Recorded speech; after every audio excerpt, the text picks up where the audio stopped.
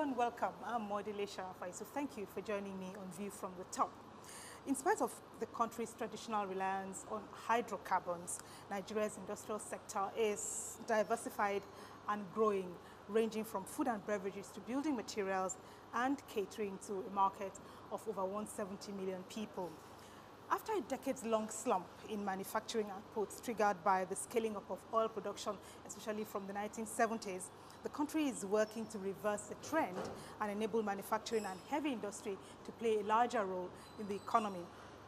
The rail sector is the engine room of any economy. Therefore, investments in that sector will have a multiplier effect on other sectors, leading to massive direct and indirect job opportunities. Apparently, with this in mind, Dangote Industries has spurred the industrialization of Nigeria and many other African economies through the establishment of integrated cement plants which are geared towards making those countries self-sufficient in cement production. The plant have cement factories in 16 African and Asian countries. The brain behind all these cement factories and the salt factory and the fertilizer, steel, flour, sugar and oil refinery is Alhaji Aliko Dangote, and he's one of my guests on View from the Top today. The other is DG Manufacturers Association of Nigeria, Mr. Remi Ogumefu. Getting an interview with Alhaji Aliko Dangote was, as you can imagine, very challenging. First, it was a matter of scheduling, but we eventually scaled that hurdle and got to sit down for a few minutes. The second challenge then became how to pack such a multifaceted life into a few minutes of question and answer on television. A very tall order, I can assure you. So we had to narrow it down and only discuss entrepreneurship and philanthropy. We will take that interview right after this brief biography. Aliko Dangote was born on 10 April 1957. He got a degree in business studies from the Al-Azhar University in Cairo. He established the Dangote Group as a small trading firm in 1977, but today the group has moved from being a trading company to being the largest industrial group in Nigeria and includes Dangote Sugar Refinery, Dangote Cement and Dangote Flour. The company operates in Nigeria and other African countries including Benin, Cameroon, Ghana, South Africa, Togo, Ethiopia, Zambia and Tanzania. Alhaji Dangote served as a director of Jaiz Bank PLC, the Transnational Corporation of Nigeria PLC, and was once president of the Nigerian Stock Exchange. In 2011, Alhaji Dangote was awarded Nigeria's second highest honor, the Grand Commander of the Order of the Niger, GCON, and was named as the Forbes Africa Person of the Year 2014. He has also been recently ranked as one of the 50 most influential persons in the world.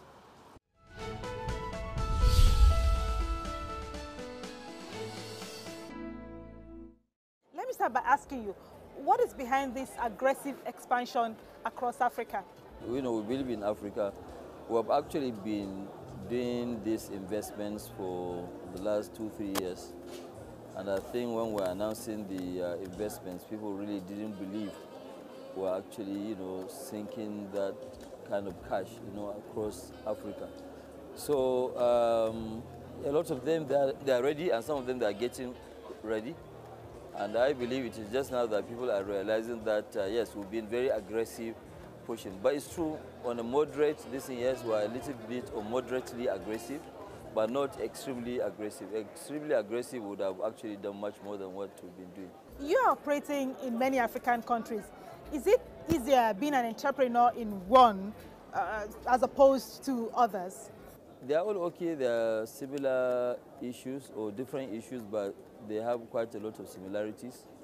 And I think, we enjoy it. We enjoy investing in Africa. I'm not saying that it is extremely easy. It's a little bit difficult, but, these are issues that we can easily, sort out and move. And when you look at the future of Africa, it is a greater future. The only thing that we need in Africa to fuel the growth is to have infrastructure. What can African countries do to more broadly encourage entrepreneurs to come in? Well, I think it's to have very good investment terms and conditions, how to attract investment. It doesn't matter. When you say foreign investment, I mean, it doesn't matter whether it's from Africa, local also. But if those things are clearly defined, that this is what it is for you to come in and invest, not the one that you will go in and invest and then their parliament will go and change the terms of, the agreement or what you are given.